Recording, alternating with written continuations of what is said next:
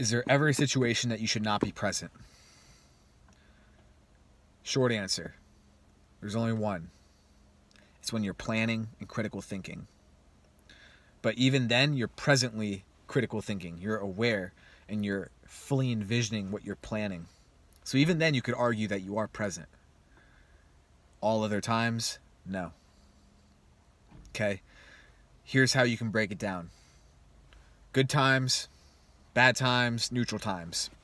In the good times, when you're present, you'll be able to fully let in every good thing that's happening. You'll be able to fully experience it and give to it, and you'll be alive and free.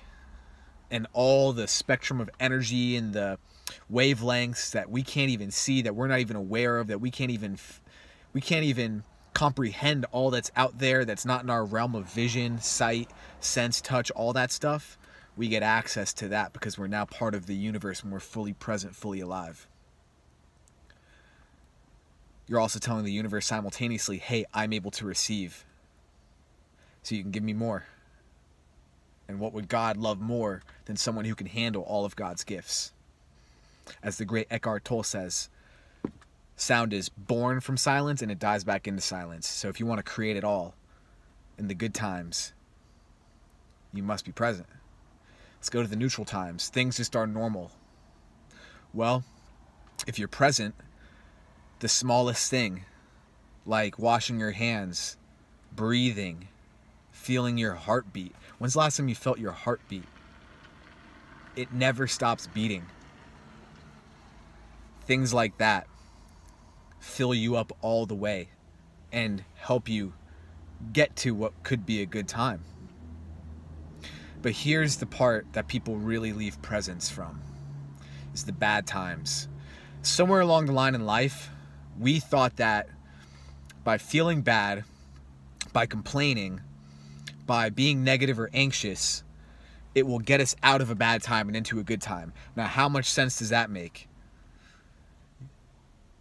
That's like saying if I subtract from a situation, it will get to a greater positive situation.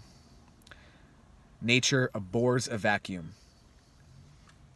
So when you're feeling bad, when you're in a bad situation and you begin to appreciate all that's around you and you begin to give to life, you're doing all that you can to make that situation better.